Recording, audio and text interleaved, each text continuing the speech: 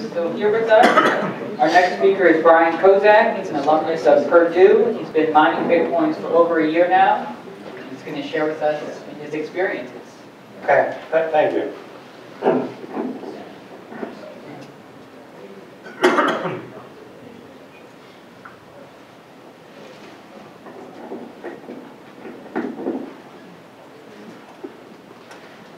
So what I'm going to talk about today is the Bitcoin mining process and kind of my experience Bitcoin mining and a little bit of the alt.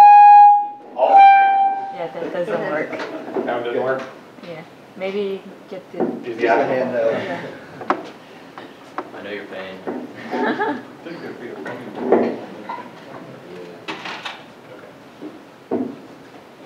Okay, so hopefully that's a little bit better.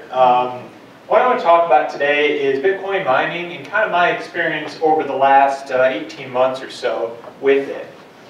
My presentation today is a little bit more technical, and I hope everyone could kind of follow along. I start off kind of talking about the Bitcoin mining process, and then talk about some of the miners that I brought with me today. I actually have two older style ASIC miners with me on the table here, and they are actually mining as we speak, and have been mining since I got here this morning, about 10 this morning. And a little bit later in my presentation, I'll just kind of show you what they've done so far. I'm also going to talk about the return of investment on a miner, because that's an issue where a lot of people make some mistakes in calculating that, and where it's pretty easy to kind of get screwed over, if you will, on ordering stuff or ordering miners that may not necessarily return all the money that you paid for them.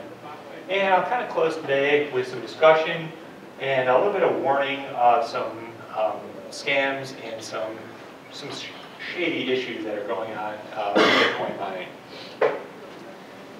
So my experience, I started in March of 2013, right before the, well, actually 2 bubbles ago now, right before the April bubble of like $260 or so.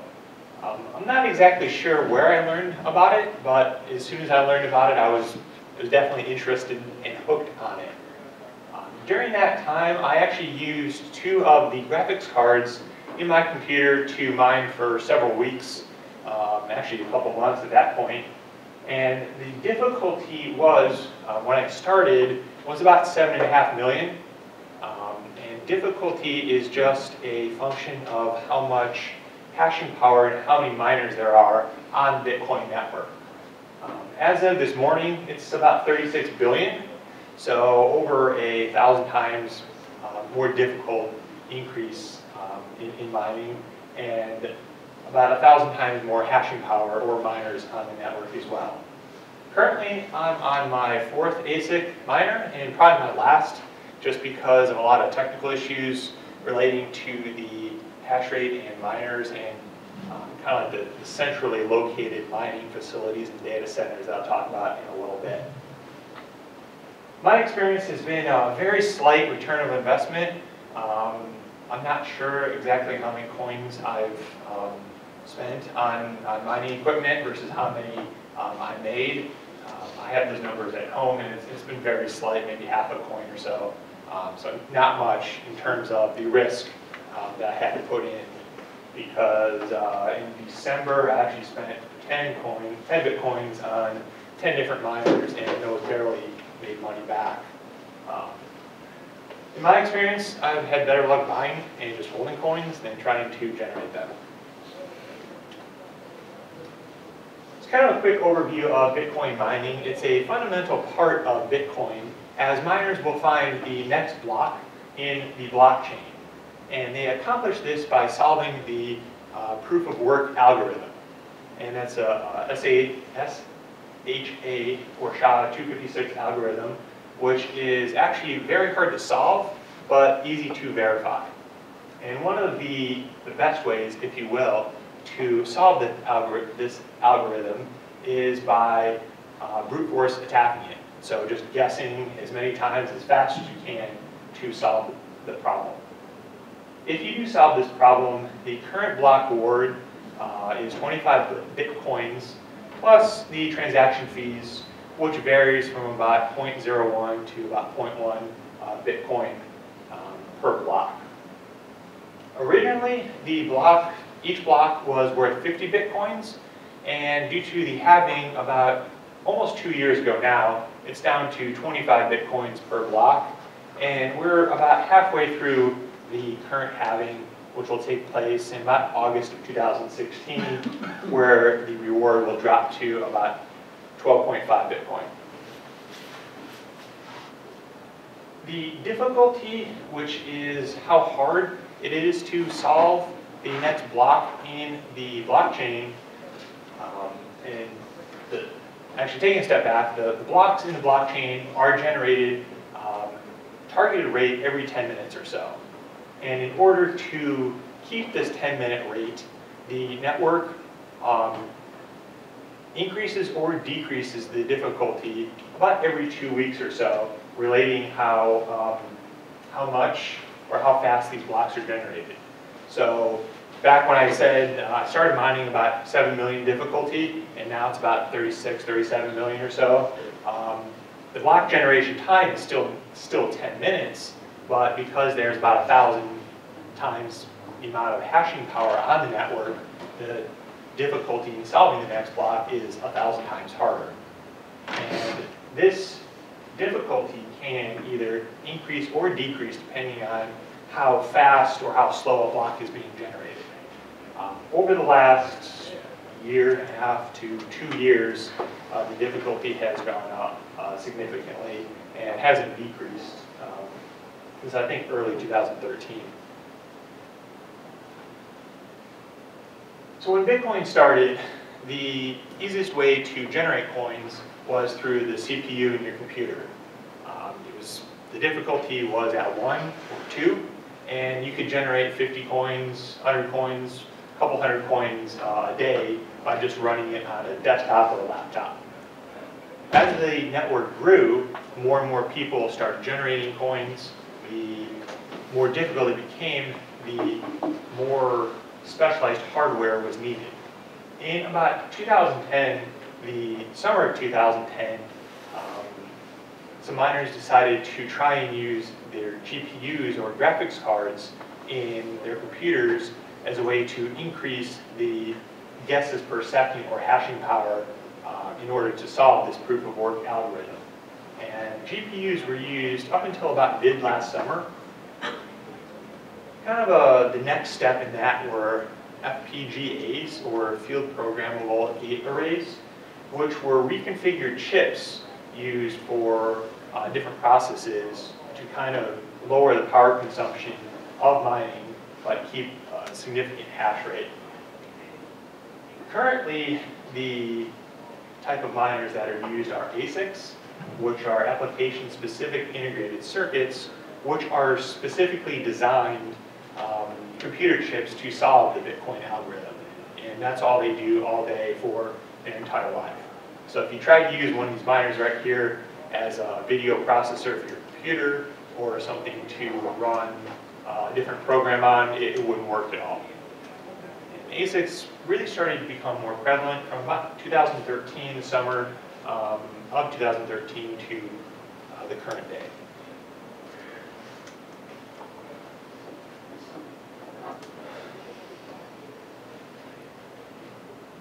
This chart right here just shows a comparison of a little bit of different hardware and the power consumption versus the hash rate of them. So in the early days, a CPU was generating hashing away about 0.01 gigahash, which is 0.01 billion guesses per second to solve that algorithm. They use about 100 watts of power, so not very efficient. GPUs were a little bit better in terms of hash rate, about 0.65, used significant power, but that's kind of where the FPGAs came in. They used a little bit less hash rate than a graphics card or a GPU, but significantly less power. And then when you finally get into the different generation of ASIC chips, they started to definitely increase the hash rate and lower the power consumption on those. So these miners that I have with me are from the Generation 3. They are actually the RockMiner RBox. And two of them are hashing away at about 32 or 35 gigahash a piece and using about 40 watts, 38 watts or so of power. So a pretty good watt per gigahash efficiency. This chart just kind of shows the all-time hash rate, showing a huge spike, kind of starting in the summer of 2013 and just going exponentially higher over the last 8 months or so. A better chart shows the same information but in a logarithmic scale. So going from about 2009, there's not many people on the Bitcoin network other than Satoshi mining and a couple of very early adopters. And then once GPU mining started in the summer, the hash rate just climbed rather exponentially. And because the Bitcoin network wants to keep the block generation time at every 10 minutes, the difficulty also increases exponentially. So it doesn't matter if there's one miner, a million, or a billion people mining on the network with as much hashing power as you can, it doesn't matter that the block still needs to be generated at a rate of every 10 minutes.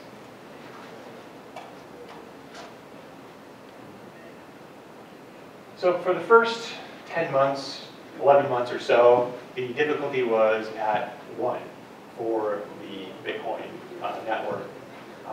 Once it started taking off, that we heard a couple of talks ago, when people started proving that Bitcoin was an actual concept and started trading it for money, people realized, hey, I have an idle computer at home, or I'm not using my computer at night, might as well make some money off of it. And as kind of Bitcoin became greater and greater momentum, you could see that the difficulty started to increase up until, like I said, about the summer, when people realized that they could use graphics cards to increase their generation of coins as well. So, pretty interesting chart just showing the overall difficulty of block generation.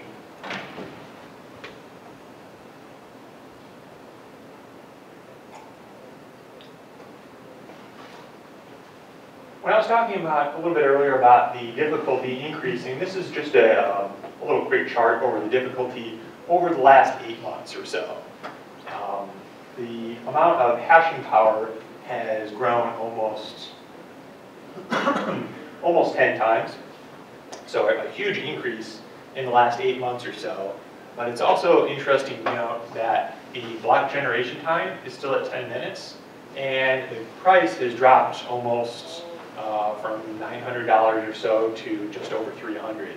So I'll talk a little bit more about that and some problems facing Bitcoin, is that you're still paying for rental space in a data center, you're still paying for electricity to run these machines, you're still paying for new machines, because as more and more people get on the network, the difficulty increases, and it's kind of a zero-sum game, because if I add more power, that means I get maybe a temporary increase in my Bitcoins, whereas someone else that just spent $10 million to build their huge data center will get left out.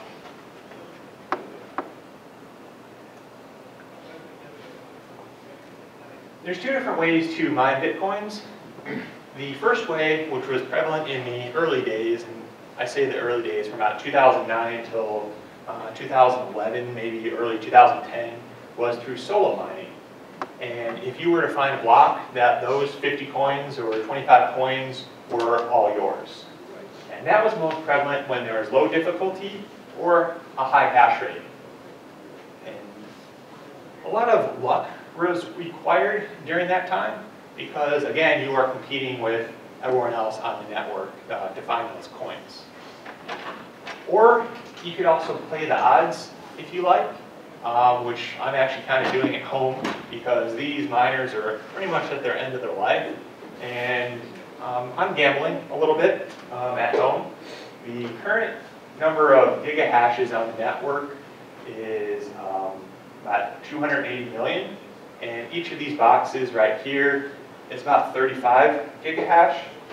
So I have about 1 in 8 million chance of finding a block myself.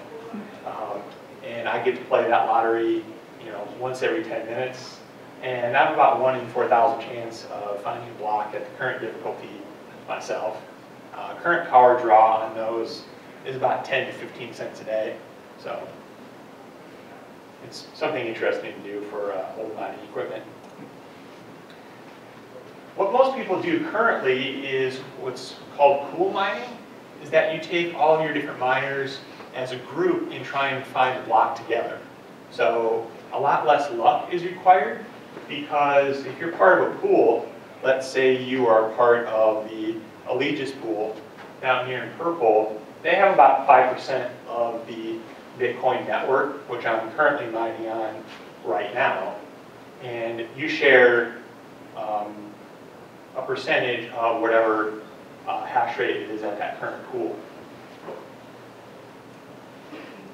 So the demonstration that I have set up here is the Rock Miner R-Box, and it's about 50,000 satoshis a day, or about 20 cents. So you're not going to get rich off of this, unfortunately. And it costs about 12 cents a day to run in power cost.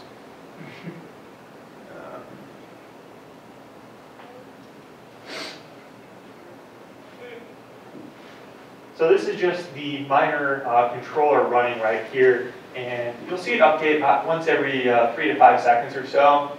And based upon the current price and difficulty, each one of these may be 1 to 5 satoshis or so. So again, not a huge amount of money being generated by this, but it's also a very small, very, very small part of the overall Bitcoin network.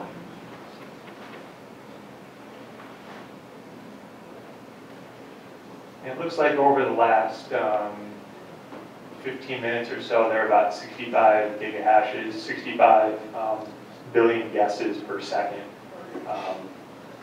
which I'll take a quick second.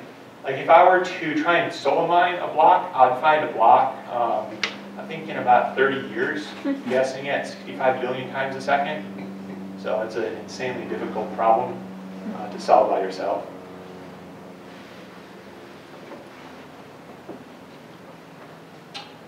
And just coming back to the main computer here, this is actually the Allegis pool. I actually set up this account earlier today, just show the mining since I started here this morning about 10 o'clock. So we should find a block hopefully in the next hour or so, and then I'll have a total of about 15,000 satoshis, so about 3 cents maybe.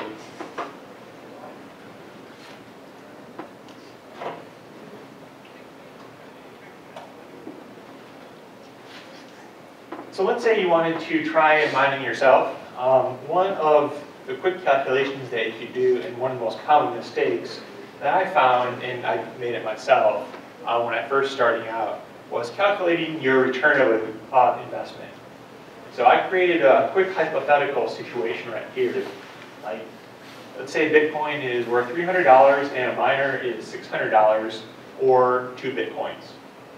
Difficulty will increase over some time period, say 6 months to a year, 10 to 100% or 100 times. The Bitcoin miner is no longer profitable to being run, but Bitcoin is now $1,000 a coin, a nice increase from 300. But the miner over its lifetime only mined 1.5 Bitcoin.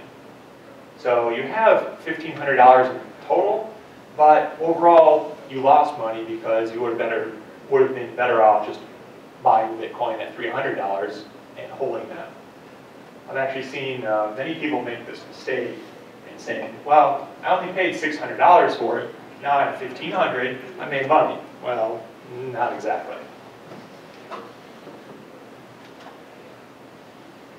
And a little more detailed example here, these 2 miners are actually still for sale, but the return of investment on them is extremely small. They cost about $34 as of last night or a couple days ago.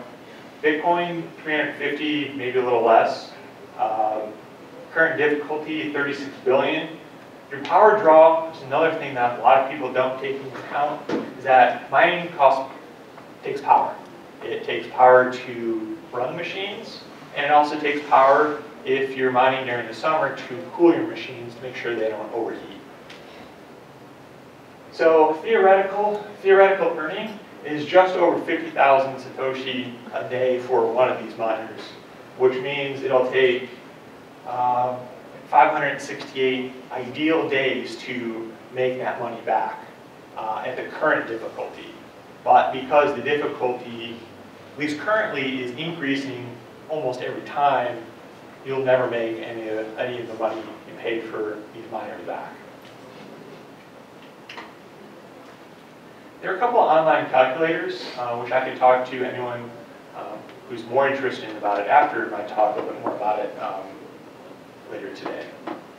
And these calculators kind of go through some of these calculations for you by putting the overall difficulty increases and their best estimate of increases overall. A couple of problems with the current mining situation is that because it's becoming more and more prevalent, more and more mainstream through adoption, more people know about it, that means more people want to mine it and try and have a device that prints money.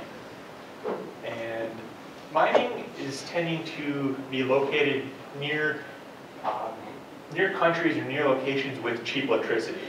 Because if you imagine like 1 watt of power per 1 gigahash, and you're talking about, you need 1,000 or 1 million, watts of power to, make any money in this. That's a huge amount of electricity. And why would you go to a place in Germany that pays, 36, 35 cents a kilowatt hour for electricity when you can go to Washington State and you pay 2 cents through hydro, or Iceland or Finland or something like that. And because the difficulty is increasing dramatically over the last year and a half or so, mining is almost out of the reach of the average miner, the average hobbyist who does it in their garage or backyard or computer room or something like that. My latest miner, which I probably make a little bit of money or at least break even on, is using 1,500 watts of power, which is essentially a space heater, which is a huge amount of power.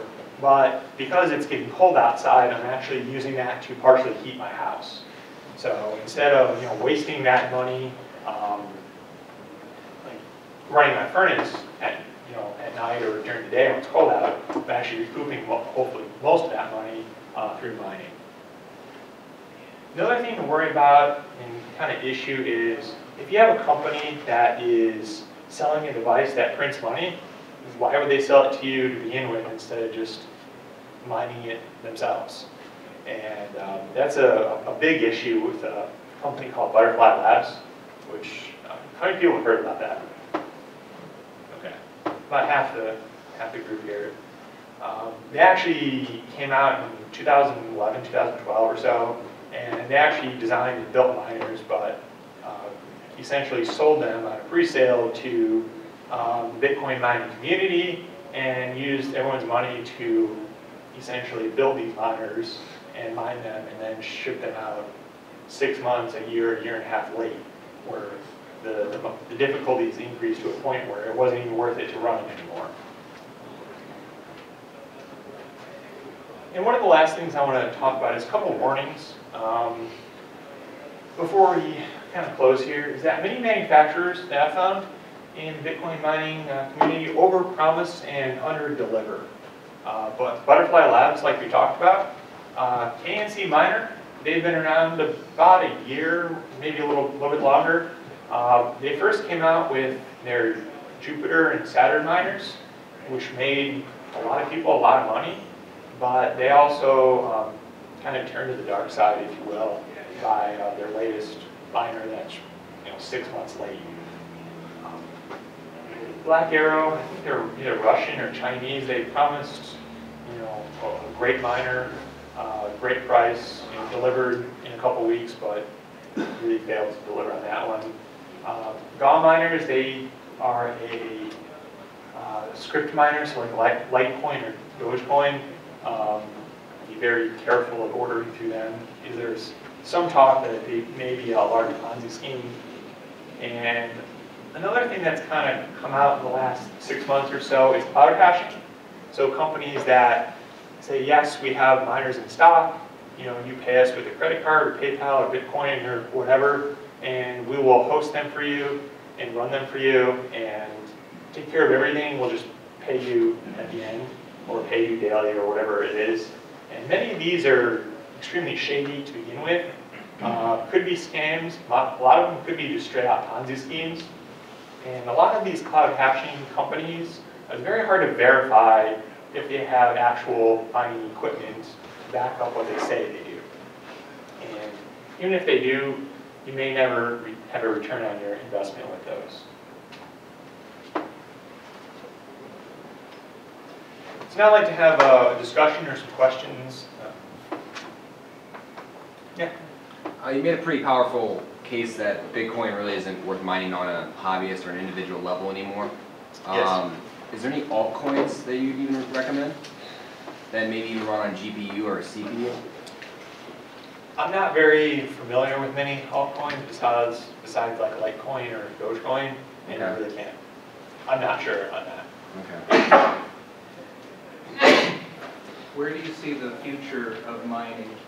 So, you have these huge installations in China and Bitfury here in the United States, and if it continues like going up and up, I mean, eventually even they can't afford, I guess, to run. I don't know. That's a good point. Like I see within the next year to 2 years, more and more centrally located mining facilities, especially in areas of cheap electricity or cold climates or both. Just because if you're talking about megawatts of power, that's a lot of power to cool, and it's a lot easier to cool it if you have a cold climate. Currently I don't see any way around that up until the next halving, where if all of a sudden you have this huge data center that costs $20 million to build, and halving comes, and all of a sudden you're only making half the amount of coins just because that's the Bitcoin network. And then the price, if it doesn't go way up. Right. So do these companies go away, and then They could. It's mid-size? I mean, what do you think? It really depends on the price, and then the price overall, because price kind of drives the amount of people and then the difficulty.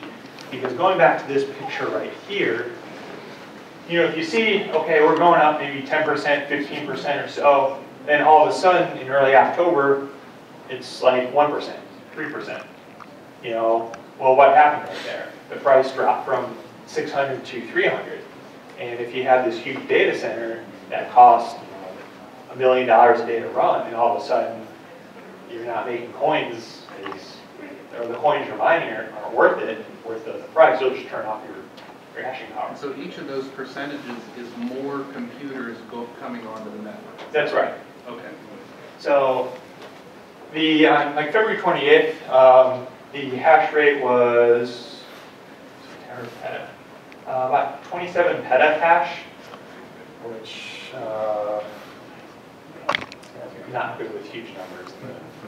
A lot of guesses per second, but you can see it from like February to last week.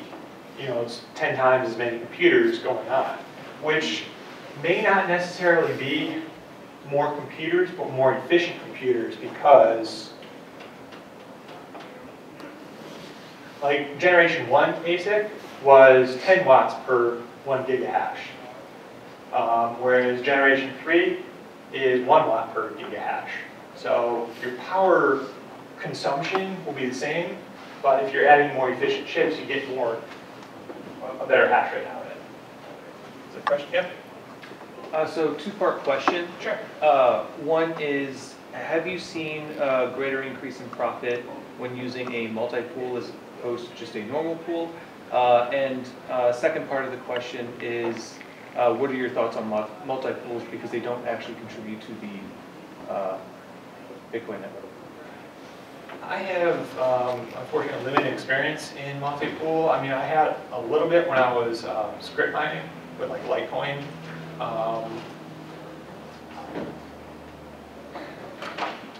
I don't really have a, I can't really comment on that.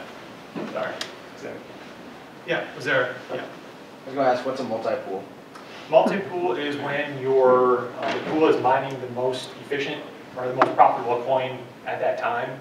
So it will have maybe 4 or 10 different like altcoins running at the same time. The pool will switch between like Litecoin or Dogecoin or Bitcoin or something like that. Was there one in the back? Yeah. Do you think the trend towards the centralization of mining could be a problem for the growth of Bitcoin? And if you do you think there's any interesting solutions? Yes, I do think it's a problem because if you read Satoshi's white paper, he was talking about having decentralized nodes, decentralized mining to act as no single point of failure. So if you have a huge data center that's 15% of the Bitcoin network in Iceland, and Iceland all of a sudden says, we don't like that, that could be a problem with block time, because all of a sudden, instead of like 10 minutes or so per block, it's now 12 minutes or something like that. And well, the difficulty will automatically adjust itself within about that 2-week time. That could be a problem with like confirmation time. And then what to do about that? That's kind of what I'm hoping the community could help everyone out on, because it's definitely a big issue, especially if the Bitcoin price were to rise significantly again. If you're talking about $2,000 or $10,000 a coin, all of a sudden it's like, hey, these things are now worth it to turn on again. That could help out a little bit of it, but the biggest thing that I can think of is the next halving, which is about 18 months, 20 months away, 22 months away now. Yeah. So, have you heard of GigaHash.io and Yes. how you can buy and sell hashing power within it? Are you familiar with that? Yes. Can you comment on that a little bit, what your thoughts are? I wouldn't You say said, like you said that. look out for scams. I mean, Yeah, I'm you don't have familiar to with that it. one, or is that an okay one, or I guess, It's kind of what was said a little bit earlier today, is that if you don't control the private key to your Bitcoin address, you don't really control it. Same thing can be said about mining power. Like I have, this miner with me today. This is mine. I could turn it on or trade it or give it to somebody else. With the cloud hashing through GigaHash, I know they have a pretty significant, I think it's like 20% or 30% of the Bitcoin network. So I'm reasonably assured that they have a lot of their miners and actual hashing power physically there. But if you ever make a return on it, that's hard to say. But just from my own experience and kind of being involved in different forums and physical hardware for the last 3 years, or that's 18 months or so, I would personally stay away from any kind of cloud hashing, no matter how good of a deal it sounds.